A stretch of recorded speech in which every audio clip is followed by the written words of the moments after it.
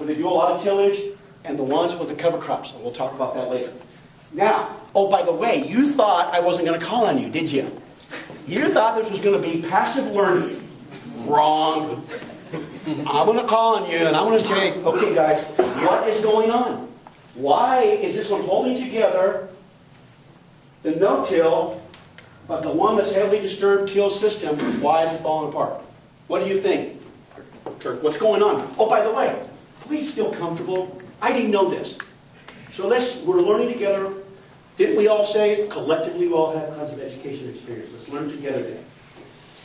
Well, speaking from an elementary education, I'd say your Elmer's glue is a lot better. Oh my! Wow, that's pretty cool. That's pretty intuitive. I mean, there are glues. Top biotic glues created by who? Who's creating the glues here, ladies and gentlemen? Earthworms. Who else? Morris?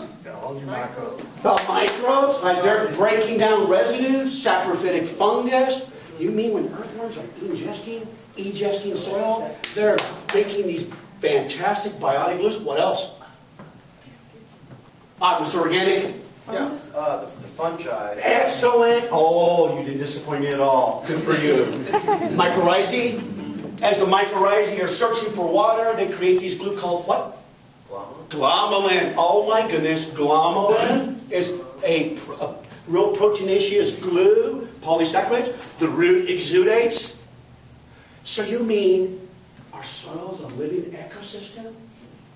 Oh, I thought it was just a chemistry shit where all the structure was just chemical ions flowing around. That's what I walked away with. Oh, and I did take graduate level soils microbiology. What happened? Maybe I was just ate the book, I guess, huh? Maybe I'm just one of the dumbest guys around. But guess what I'm finding out? A lot of our people walking out of the university, I don't care where, walked away thinking and forgetting that the soil is an ecosystem. She's diverse, she's complex, and she's beautiful. Now, what happened to this complex system? What happened to it? What happened to the glues? We already cemented in our minds that it comes from glues, right? What happened to the glues? What? Broken. How did they get broken down? Chemicals? It wasn't the chemicals. Okay, we know that the mechanical tillage did something. What did it do? Who said air? Okay, now, you pushed air into the system and what happened? It oxidized. It oxidized, but how did they get oxidized? Microbes ate it. That's called mineralization. You know, have you ever heard of the term copotrophic bacteria? From the word copious. They love rich carbon substrates. Oh, by the way, those glues are all carbon-based. You know what you do when you run a rototiller? And I've been working on my dad. I said, Dad, when you run that rototiller, you know what you're doing? You're pushing oxygen into the system. Two things are happening, Dad. I said, soil has more CO2 than the atmosphere. It's like opening a can of beer.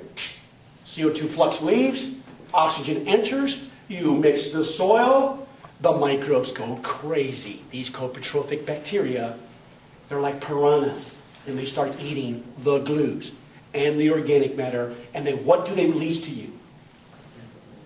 What do they release when those glues are eaten and the organic matter is eaten? No? Well, CO2 is part of the process because they're respiring. Inorganic nitrogen, right? You just draw it from the bank. From the organic matter and the glues and the structure. So you mineralized, and yet you disturbed the soil ecosystem. Oh, and it released nitrogen to you at a very high cost.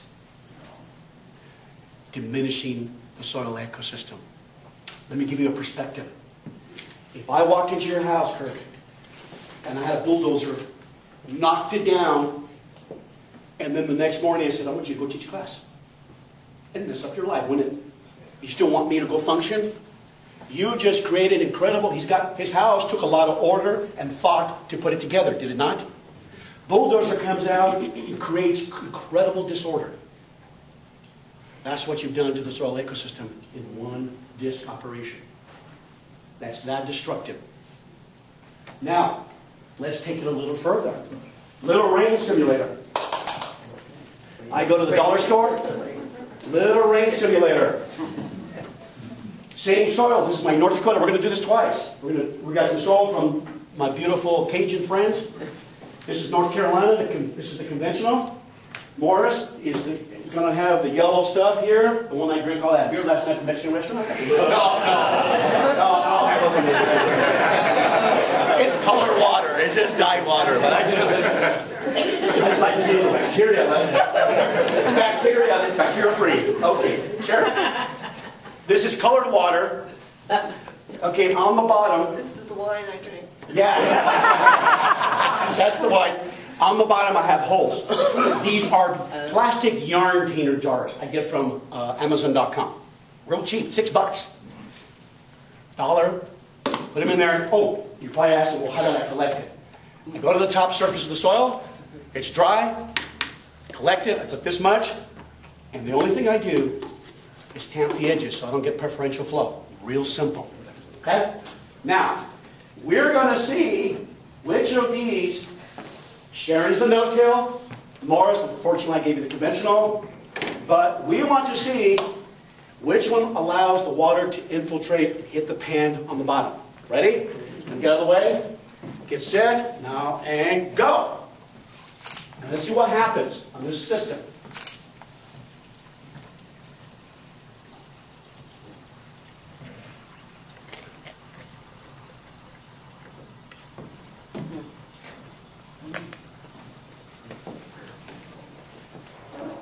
Oh my goodness, the no-till. Why did the no-till allow the water to infiltrate first in the conventional? I thought when you till the soil and make it fluffy and the water enters better. How many thought that way? I did too. And the other ones that say that, they're not being honest. No. You're right.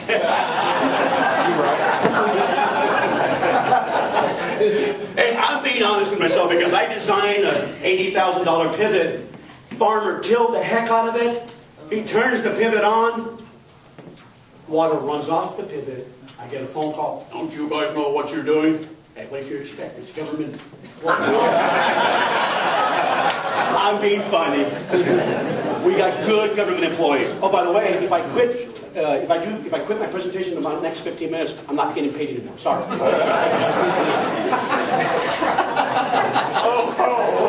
Go home, right? Now look up. Now, guys, why did the no-till allow the water to infiltrate? This is really important. The micropores, macropores are there intact. Why?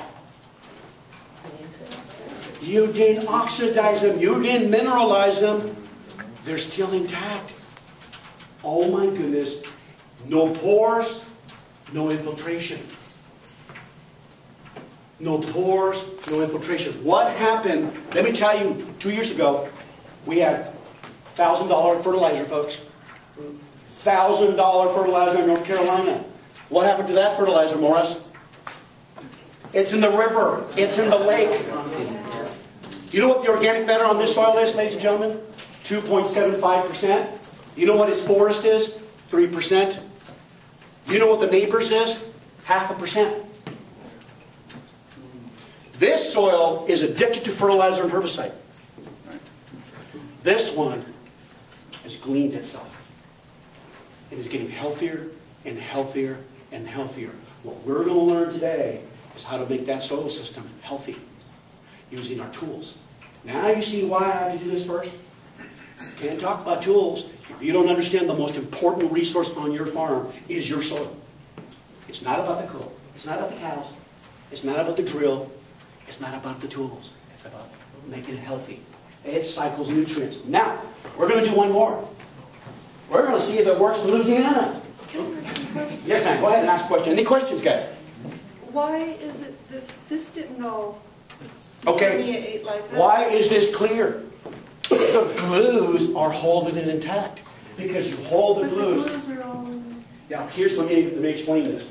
Morris, you're excited. Go ahead and tell her. Look, this right here is absorbing the water. It's absorbing the water. It's there. It's not a cost. I had one farmer come up to me and says, "You did something. You stuck Elmer's glue in it." I'm from Missouri. You got to show me. You got to show me. He goes, "It's not dry. It's not wet in there." Sharon, break it up. She's going to break it up and see, did the water get it all the way through? It did, didn't it? Water entered all the way in. The glues held it together. That's why you have the pores. The glues keep all the particles in space. They don't collapse. This is a collapsed soil. This soil is bacteria driven. This have all the species in there. They have the fungus, the bacteria, all the critters. This one, they're gone. Has more disease problems, has more, can't cycle nutrients on its own. See where we're going with this? All right, now let's go do one more, and then we'll sit down. Okay, we're gonna change here. Get that stuff there, Morris. We'll do one more. If you were going to take a soil sample, would it make a big difference the depth of the soil? Yeah, when you do a soil sample, most of the organisms are up in the upper 6, 7, 8 inches. It depends what you're sampling for. It depends what you're sampling for. Here, let's go ahead and do this. We're going to do this. Man, it really does look like that, doesn't it? Maybe I'm kidding, huh? Maybe. Okay, now we're ready again. Now, unfortunately, you always end up with the disturbed soil.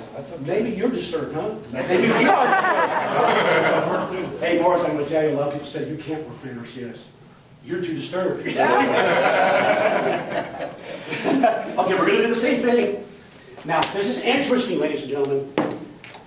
This is sugarcane. Heavily tilled. They burn the residue. Okay?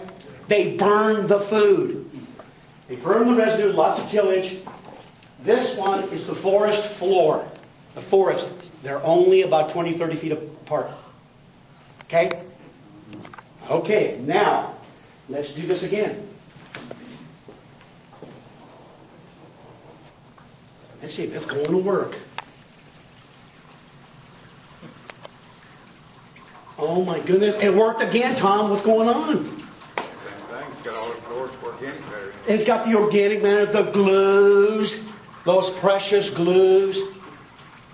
That is cool, isn't it? Now we can talk.